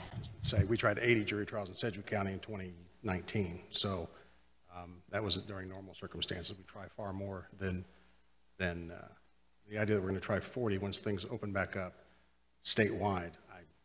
I just think that's completely off base. I'm just using the numbers that we got. Those aren't my numbers. Those are numbers that the Supreme Court gave us. So I just want to be clear. I've got 1,800 cases pending in Sedgwick County alone. So in a normal year, we'll try 80 to 100 cases a year under normal circumstances, not with 100 people waiting jury trial on homicides, not with 250. So, I mean, I get it. I mean, I'm not expecting us to come to a meeting of the minds here. I just want to understand. I want to make sure it's clear. And I think I've beat this, into the ground enough. The notion that we can do this in a year and a half. I just, after 26 years of doing this, I've never seen anything like it, and I just don't think it's going to be a normal next year and a half. Last thing I'd say, is I know we need to wrap this up. I understand there's an urgency, there's a desire to maybe amend some things here. I have 3 weeks. This isn't an arbitrary date. 3 weeks is when this ends. I would hope the governor would drop everything and sign this once it's through. But if there's an amendment, the way I understand it goes to conference committee, and then it would have to pass the Senate again, then it would have to, go that route. There is an urgency to this. I have 3 weeks, and so whatever we do, my preference would be you pass this and we come back and take a stab at it again. If you don't like what's been going on, make us sing for our supper in a year or two. And if you don't like the progress that's been made, you could change it then. If that's not the case, okay. but I would urge you to work this as soon as possible, get it to that conference committee as soon as possible so that it could be passed in whatever form the conference committee deems appropriate, so it could be signed before the end of this month. Because when that date hits, it's going to be a all hands on deck mad scramble in every courthouse across the state. And in that situation, I guarantee you, everybody in custody is going to go, I ain't pleading to nothing, because I don't think you can do it. And the answer is, they'll be right. Thank you. Committee, other questions? All right, seeing none. We don't have any neutral conferees signed up, but are there any neutral conferees in the committee meeting room or on WebEx? Seeing and hearing none. We don't have any opponent conferees signed up, but are there any opponent conferees in the committee meeting room or on WebEx? Seeing and hearing none. We will close the hearing on HB 2078, and we are we're still at a quorum, so we could turn to working the bill. And I don't believe we might not have a quorum tomorrow to be voting and working on the bill. So we did hear from Sedgwick County District Attorney, we need to work with some urgency on this. March 31st is rapidly approaching. We still do have a quorum here. I would like to at least, and we're running out of time in committee as well. So, Senator Baumgartner, do you have a comment? Madam Chair, I know there's been a lot of consternation about the date, and should we build in that they have to come back and give a report? You know, at any given time, the chair of Judiciary, the chair of any legislative committee, can call for a hearing. And so I think it's totally appropriate that we set, be it second week of legislative session next year, that we're going to get a report, we're going to get an update, we're going to see real data. But for us to tell the two groups, the two sides of the issue, to come to a resolution and bring it to us, and they have done that, I think it's a little difficult for us to second guess that. I understand there's concern about length. We're putting a deadline. It must be by this date. Not that it can't be done sooner, and I think we will see areas where they will work through that backlog and be through it much sooner than what is the deadline, the end date. So I don't know. I know that we have a quorum. I don't think that we have anyone that's had an ability to write any amendments for this. So I will make a motion that we pass it out favorably, and I guess we will see if it passes out or not. Yes, Senator Corson. I would just offer that I do have two amendments that are ready to be offered whenever it's appropriate. I think it's appropriate. We don't yet have a second for the motion. Mr. Revisor, is it appropriate to proceed with amendments, or what's the proper procedure with, we have a motion made but not yet a second? Thank you, Madam Chair. Jason Thompson with the Revisor. Since you don't have a second, you can just have the motion withdrawn and go ahead with the amendment. Yes, Senator Baumgartner. Well, Madam Chair, I don't even need to withdraw it since there's not a second. Then we didn't act on it, so it's fine to move forward with an amendment. Okay, thank you. Senator Corson, you have an amendment? We will then, let me also state for the record then, we will begin working House Bill 2078, so maybe the motion wasn't yet in order in any event, but yes, Senator Baumgartner will correct me if I'm wrong, but the motion's always in order. There you go.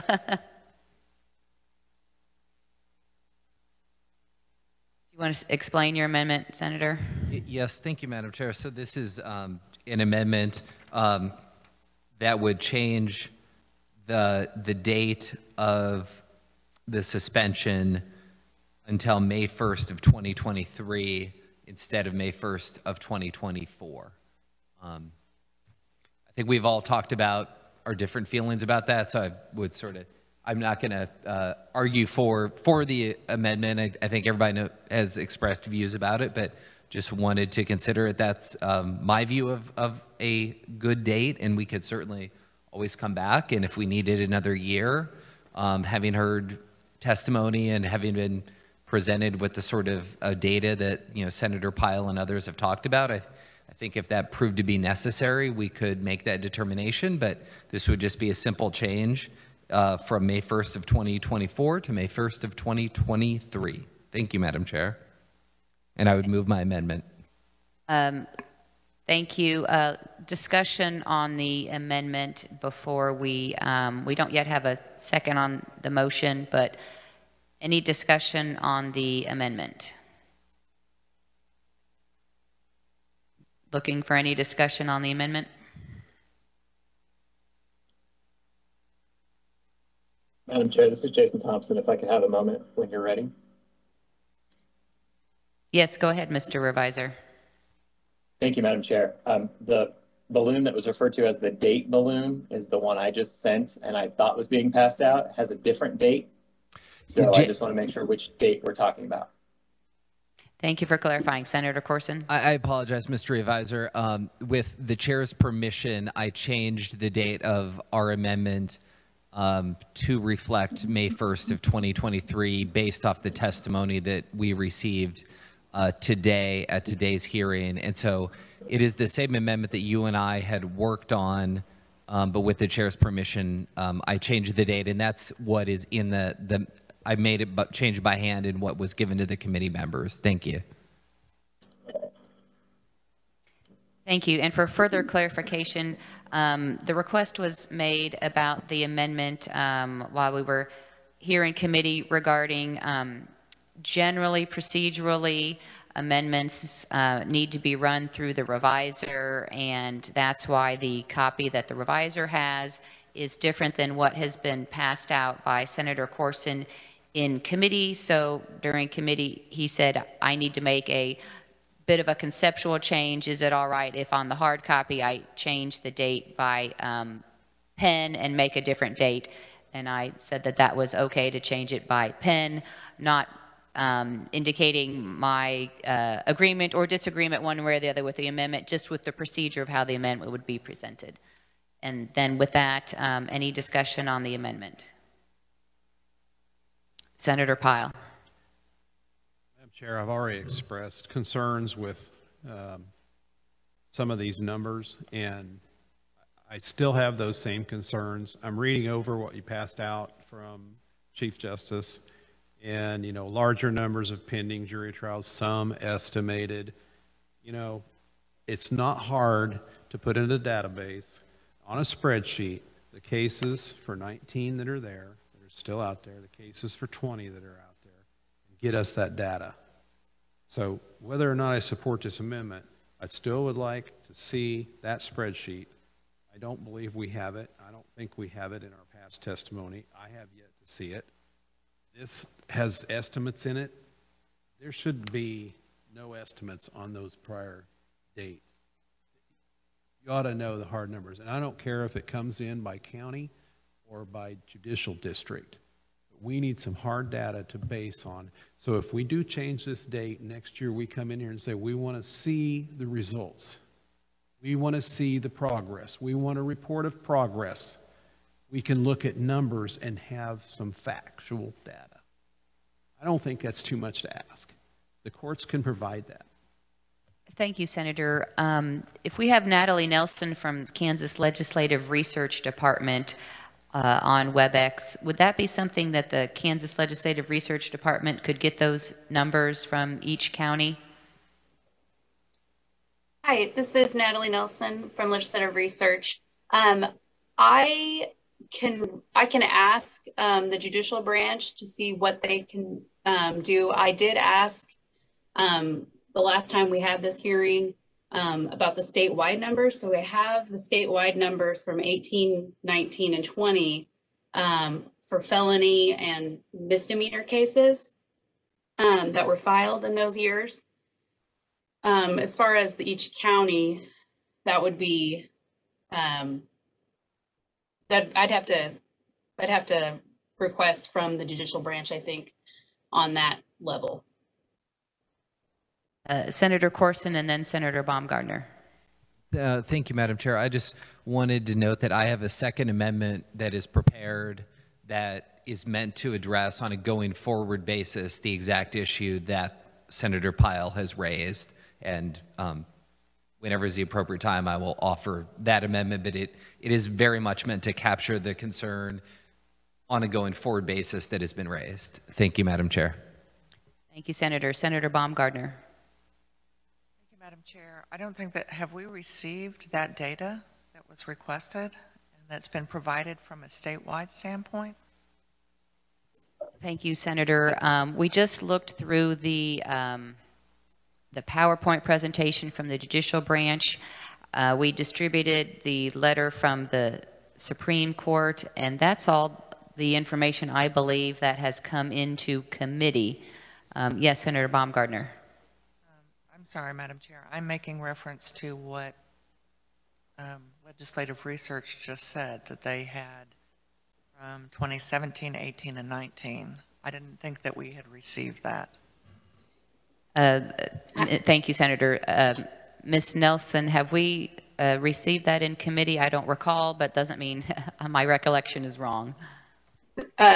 No, you are. This is Natalie Nelson, Legislative Research. You're not wrong. I provided the information to Senator Pyle in direct reference to when he requested that information in committee. I don't know when that was, but I had just sent it to him because it wasn't a committee-wide request. I didn't think so, but I can definitely forward that on to the whole committee. Yes, I think the information requested by Senator Pyle would be helpful to the whole committee. Are you able to forward that now, or would that be later? Yes. Yep, I can do that. Okay, great. And are we able to then post it online as well for those watching at home? I can send it to Iris, and then she can post it. Yep. Great, appreciate that. Thank you. Yes, Senator Baumgartner. Thank you, Madam Chair. Are we meeting tomorrow? The question was, are we meeting tomorrow? We are scheduled to meet tomorrow. I have heard that a number of committee members will be joining us on WebEx. I believe we will have enough here for a quorum, and I don't want to run over too late in our committee meeting time now, which expired about 3 minutes ago. So with that committee, I think we have another amendment, but I don't want to infringe upon anyone's time inappropriately. So I'll take a comment from Senator Haley, and Senator Pyle, did you have a comment? And then Just wondered if we have a motion on this amendment before us. Kind of along the same. good point. I think Mr. Revisor can clear up that we have a motion on the amendment. I don't think we yet have a second. We don't yet have a second. So, I'm sorry. And we have a second from Senator Pyle.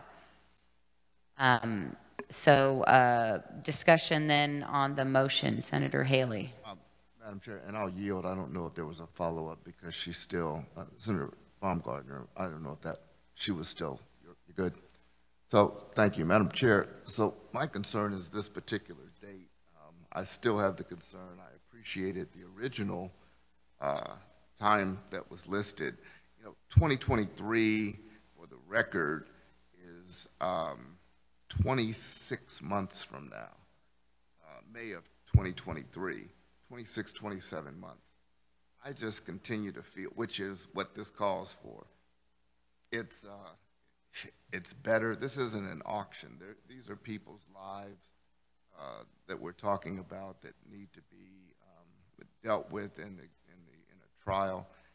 And I was comfortable with the June 30 date, 2022, that's in the original amendment. I was not privy to the senator from Johnson, Senator Corson's changes to adopt an additional 11 months on top of what was appropriate, I felt, by the June 2022 date.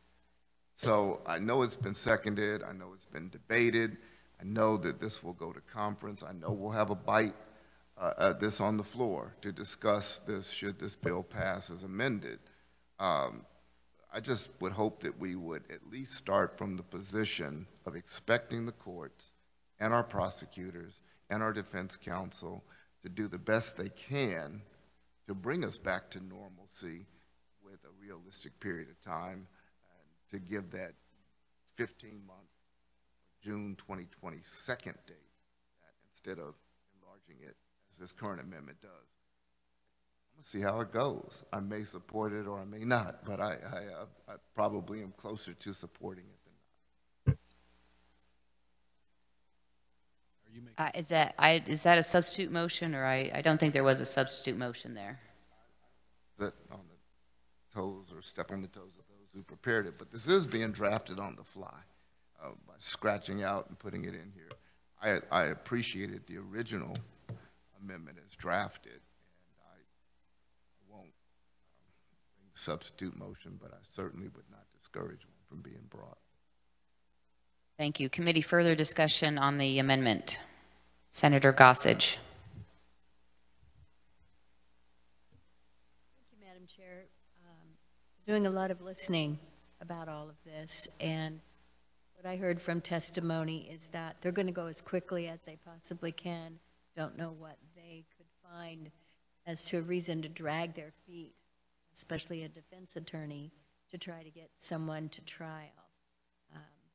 I agree with what Senator Baumgardner said about you as chair or anybody in any year could be able to pull them in and ask them if they could do this. Personally, I feel like the date, the May 1st, 2023, might be a good compromise, given that we've had some people who wanted 2022, others who want 2024.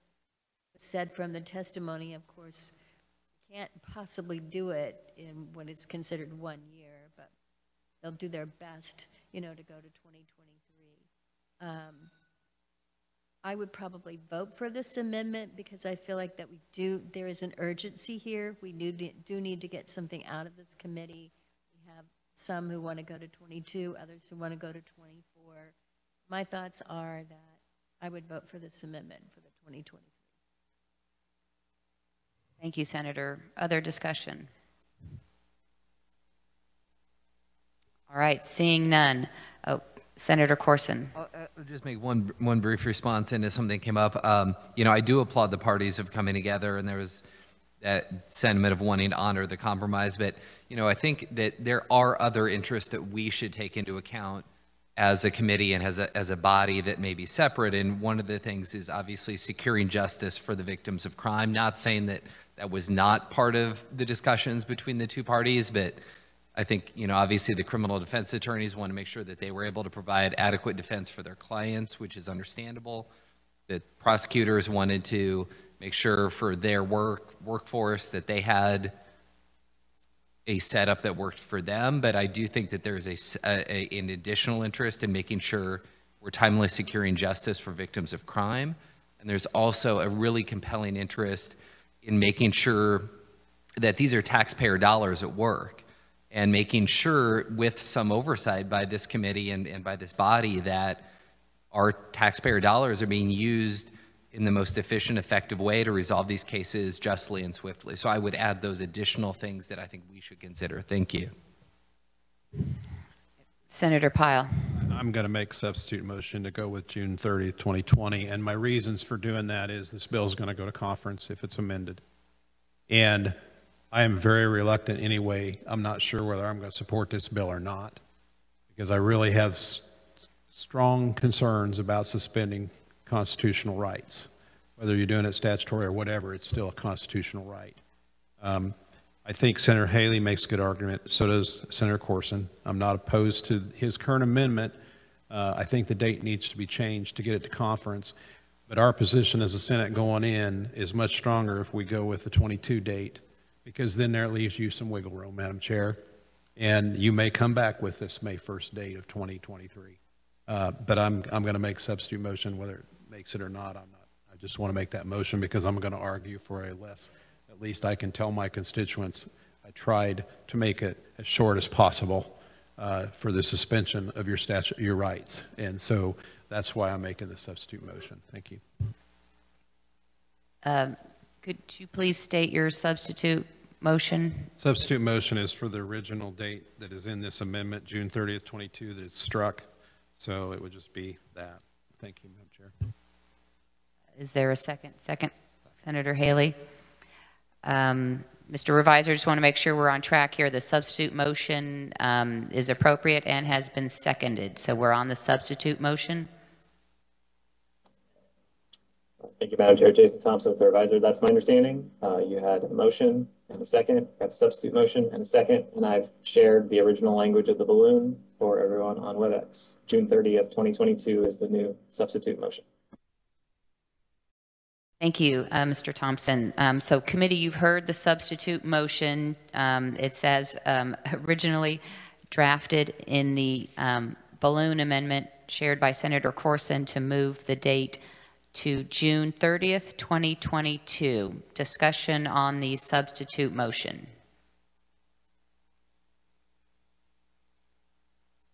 Seeing none then.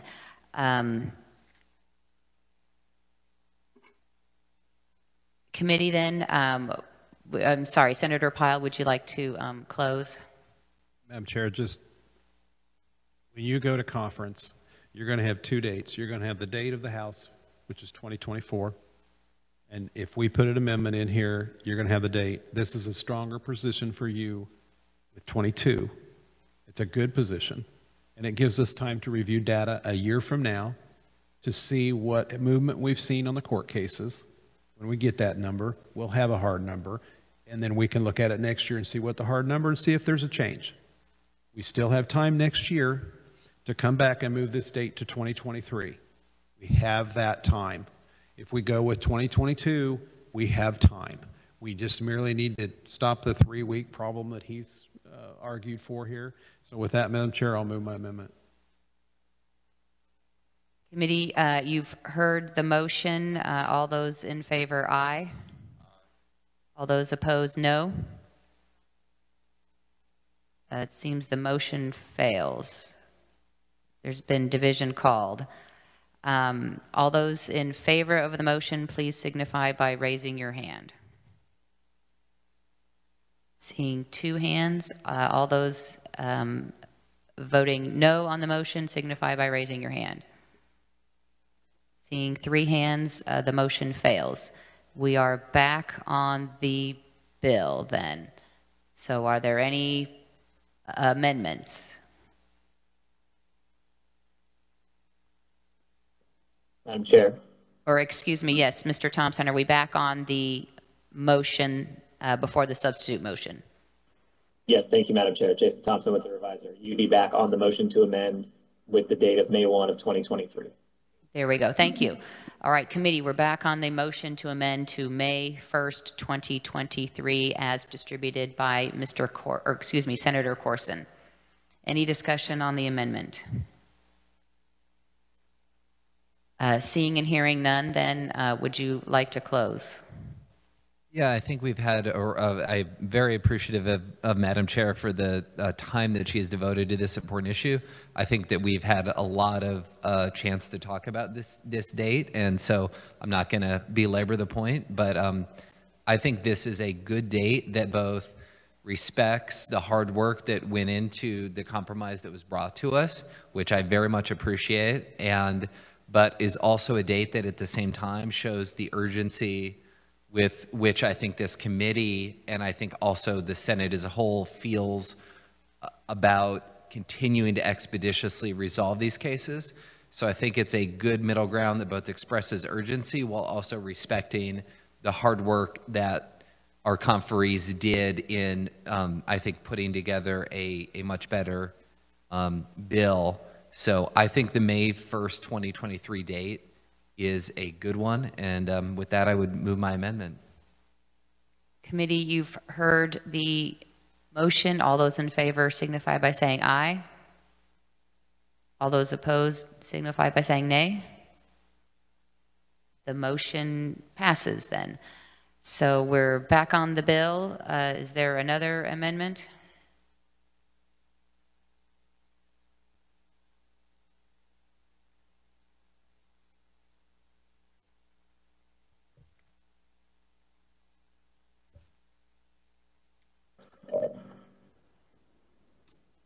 Madam Chair, this is Jason Thompson. Could I ask, what's the title of this one? It's reporting.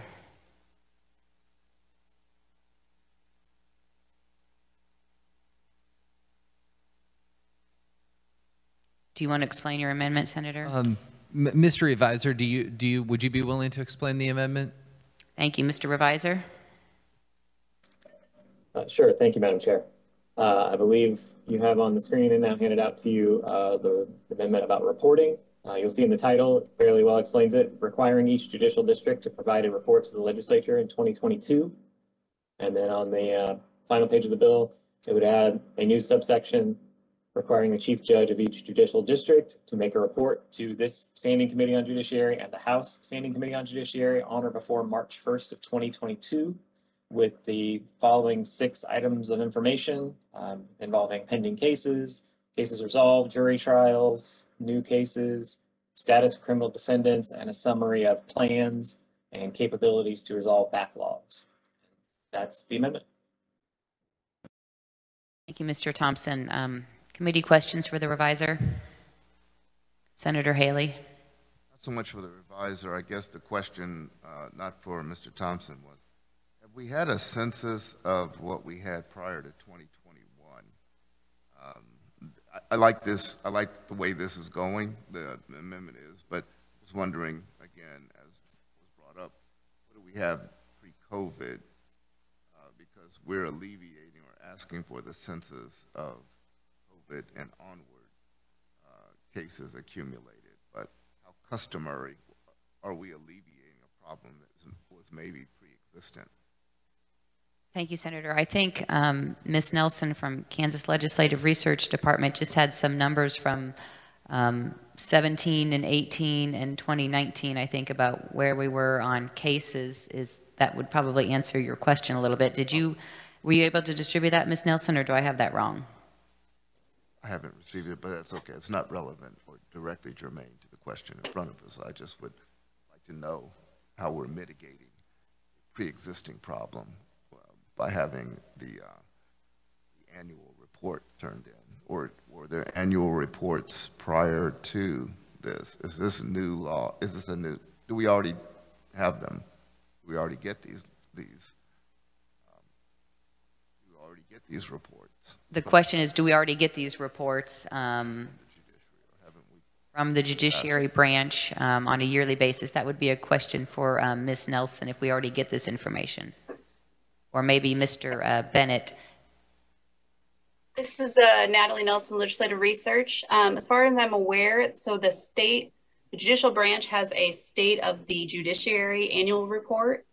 I don't believe that it breaks it down by judicial district. I think it's just a sort of an aggregate of all of the cases filed in the state. I'm sure that that information is somewhere, but the report that is publicly available on their website is a statewide. Yes, go ahead, Mr. Bennett. Mark Bennett, District Attorney. I just point out the Sentencing Commission every year issues its annual report. You can get online and go back 10 plus years at least.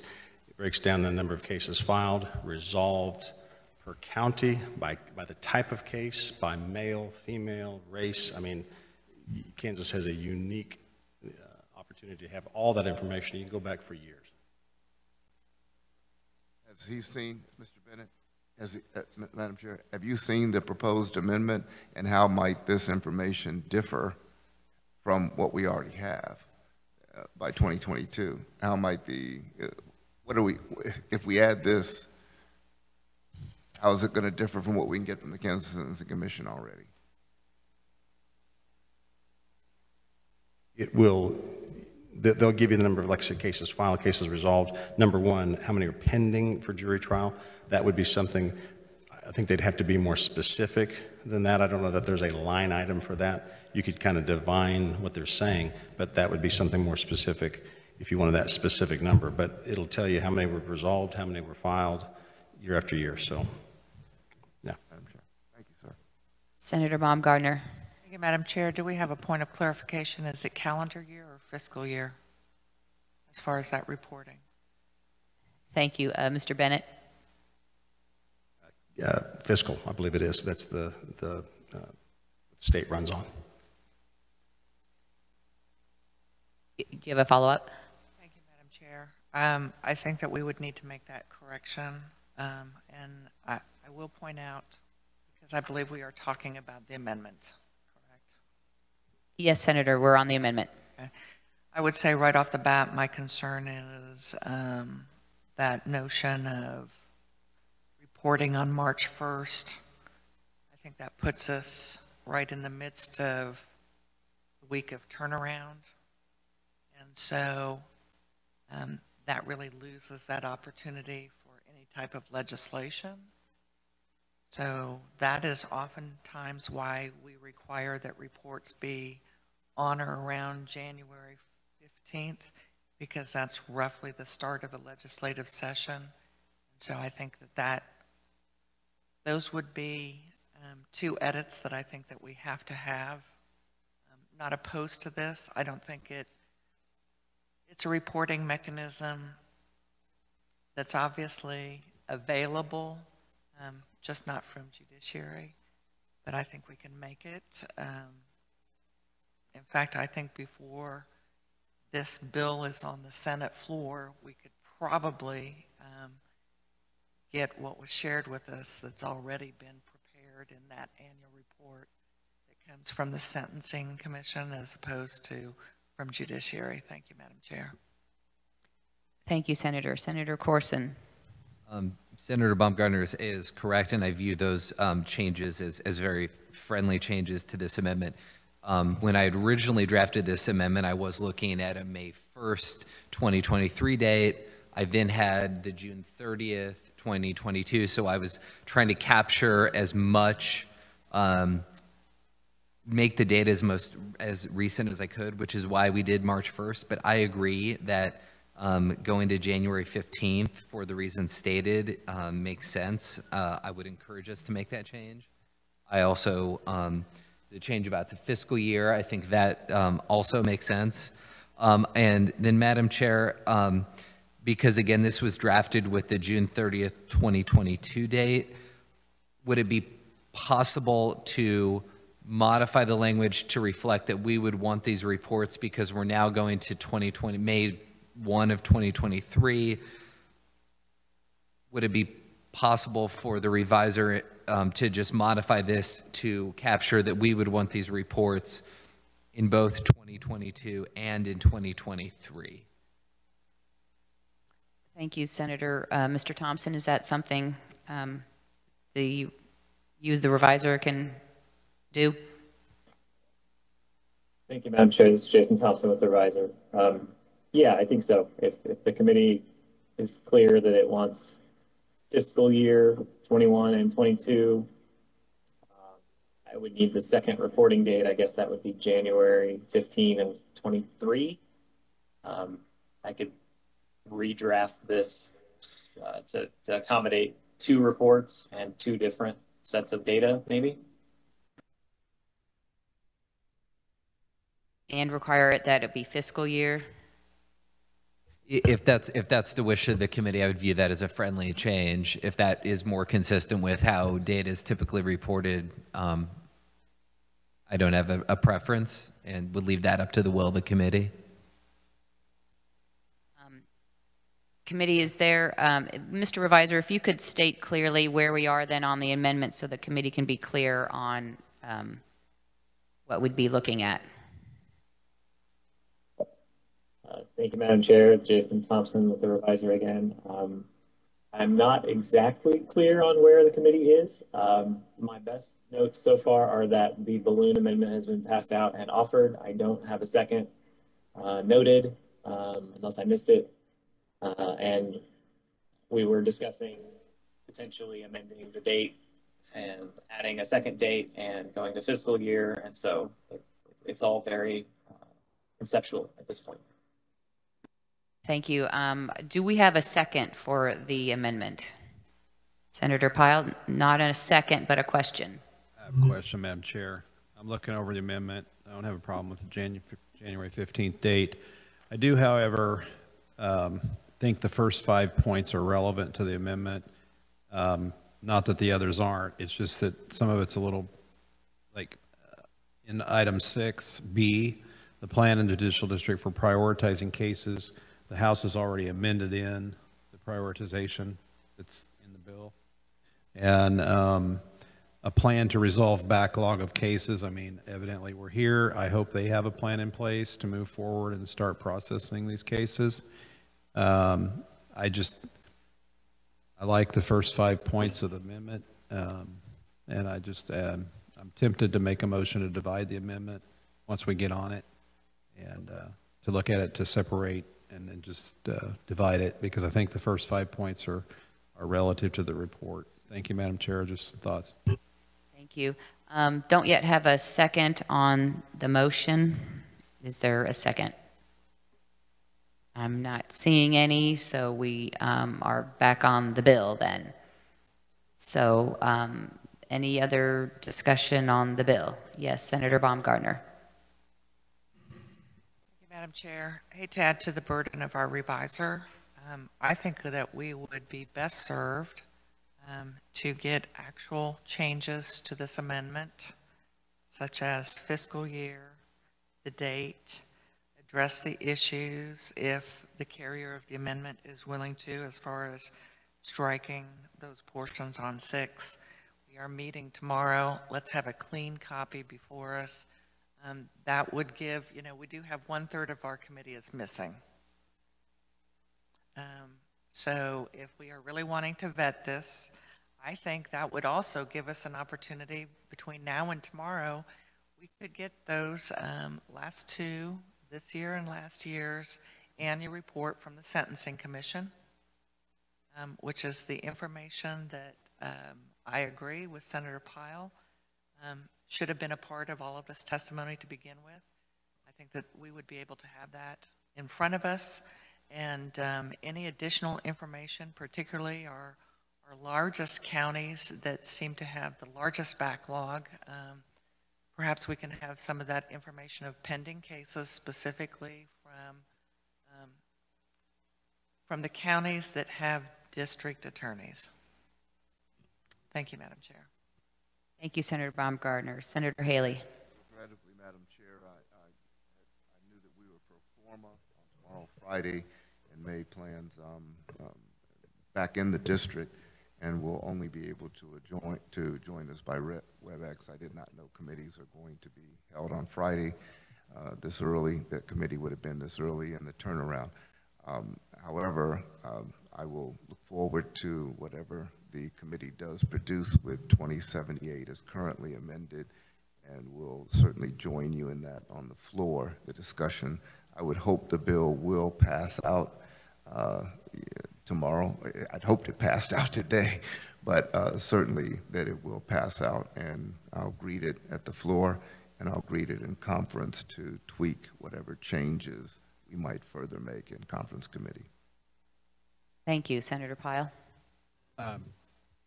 I don't know whether there's any other amendments, but, and I can't remember what county you're from, Senator Corson.